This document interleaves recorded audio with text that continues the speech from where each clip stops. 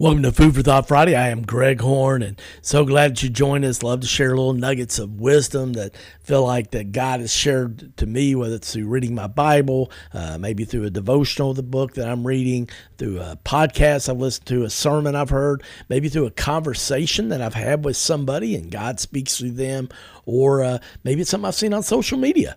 So love to share some things with you. I want to share this quote I saw from Pastor Jentezen Franklin. He's down in Georgia. He said, when we walk in obedience to God, we don't have to fear the unknown. We can face whatever comes with each new step. I'll say that one more time. Pastor Jentezen Franklin. When we walk in obedience to God, we don't have to fear the unknown. We can face whatever comes with each new step.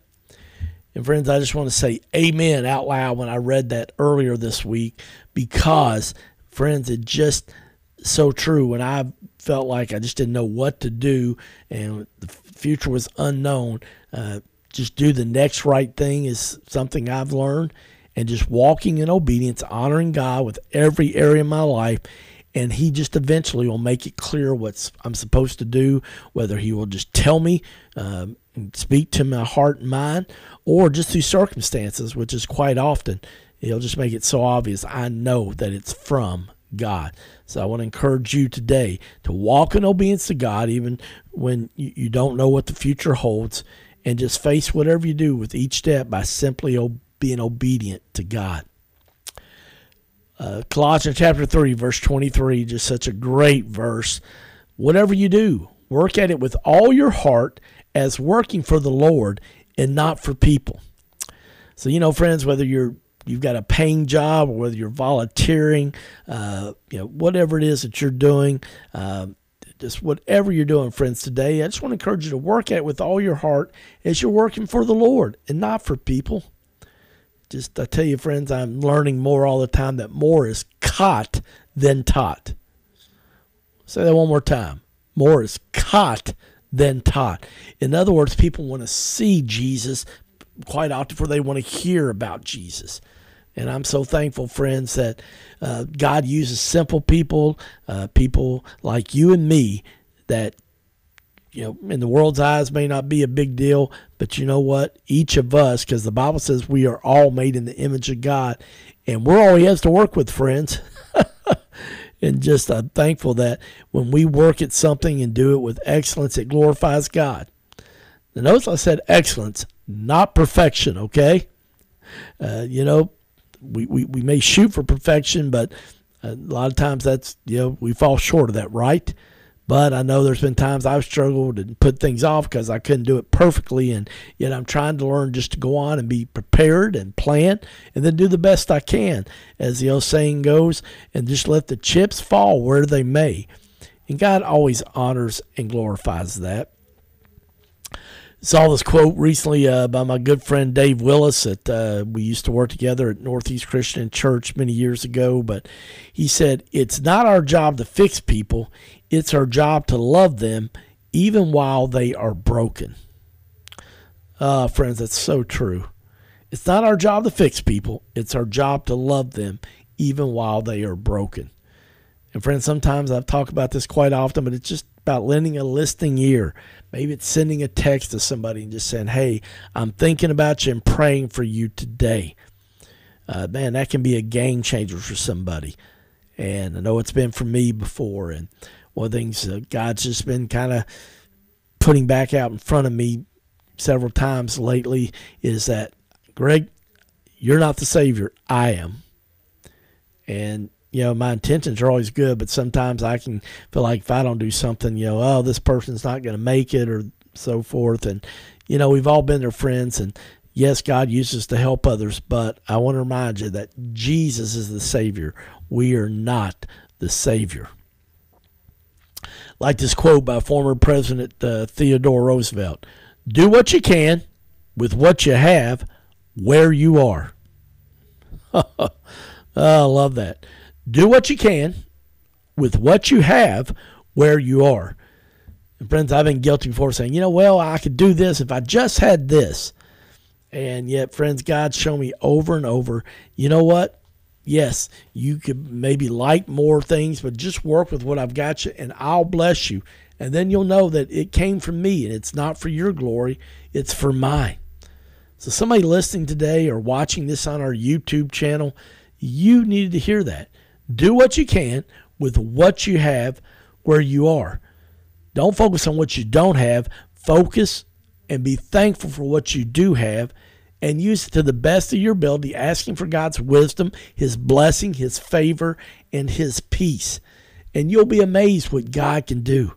He'll show up in ways that will just blow your mind, friends.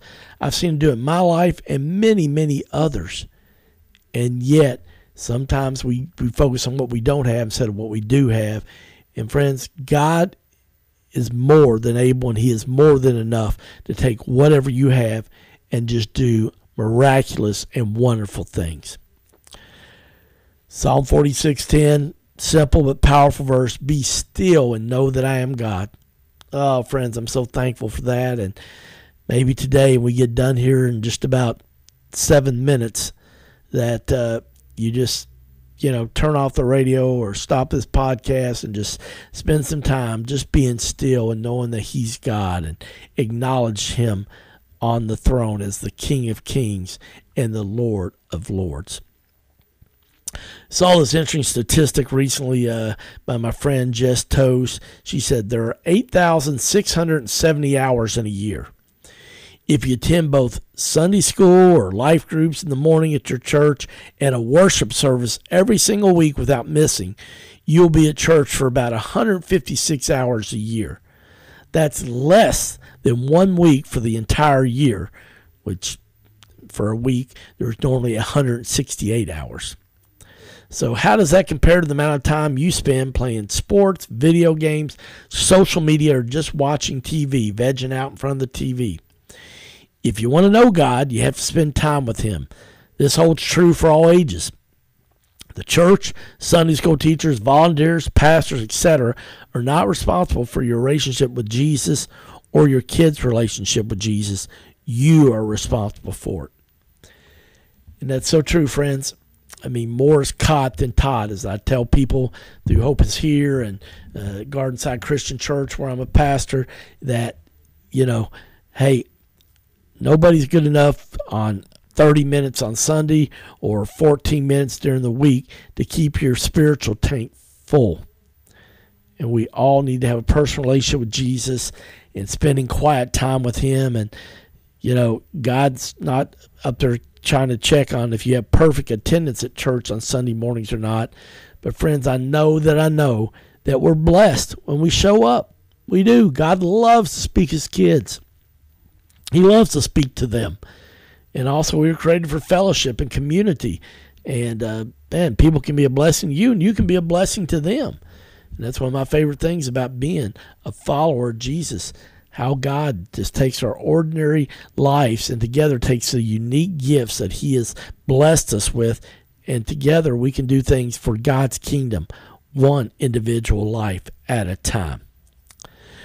John C. Maxwell, wonderful leadership expert and former pastor, just a wonderful man of God and servant leader, has written some wonderful books.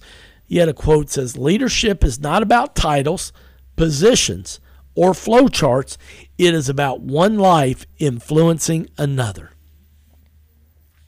We'll share that one more time. John C. Maxwell.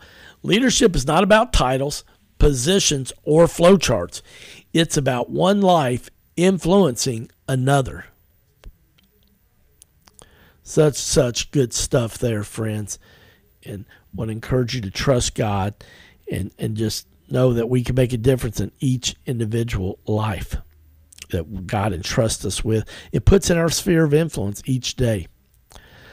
Saw this quote recently by Morgan Richard Olivier. It says, "If you knew the extent of what a person had to endure to have the impact, empathy, and outlook they have today, you wouldn't be intimidated.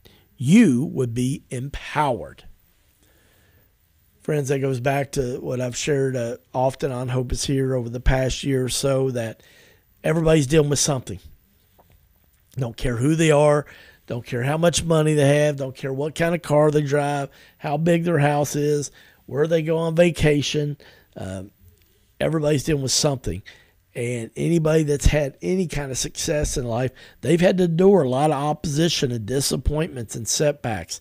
And I want to encourage you not to get discouraged about that if you're going through a challenging season of life.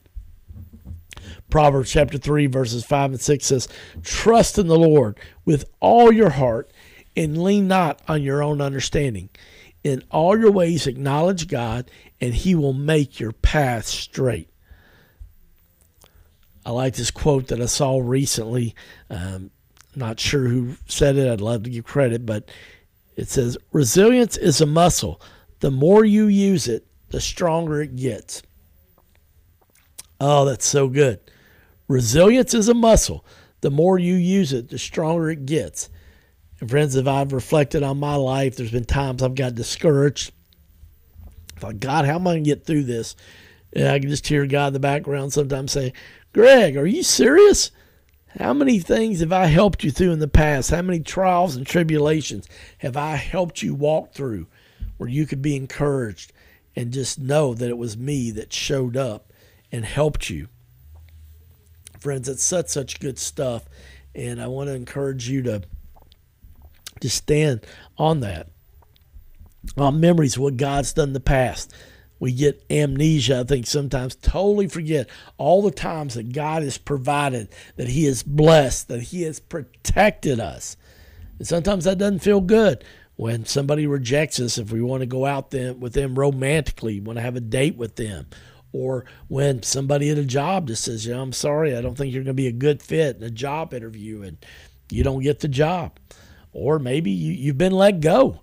And somebody just says, "Hey, we decided to go a different direction and we're changing things." And I'm sorry, your position is eliminated. You're not needed anymore. Friends, that's when our faith becomes real. And that's when we have to decide to lean into Jesus. And I'm so thankful that he's a good Father. He's a generous God.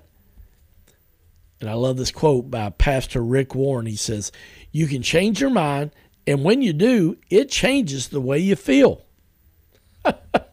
I know when I read that, it's like, hold on, let me read that again. That's right. You heard it right the first time, but I do want to say it again.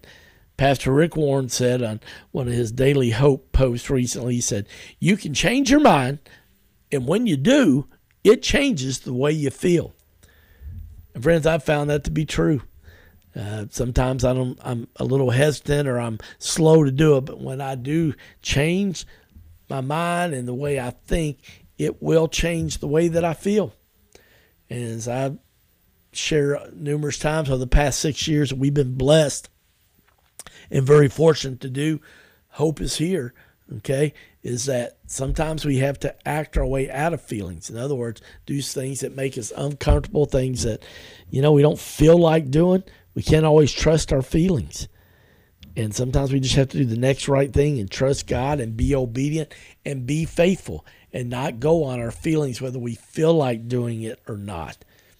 And I know in the wintertime that can be tough when it's dark and overcast all the time. You get up and it's dark and overcast, and you before you can get home from work, it's dark and overcast. And yet, friends, we don't have to stand on what's going on, the weather around us, or whatever the season of feelings we're in. We can simply do like Pastor Rick says, you can change your mind, and when you do, it will change the way you feel. Well, unfortunately, we're out of time. If you've been blessed by this program, I hope you'll share it with somebody else. My name's Greg Horn, and this is Hope is Here.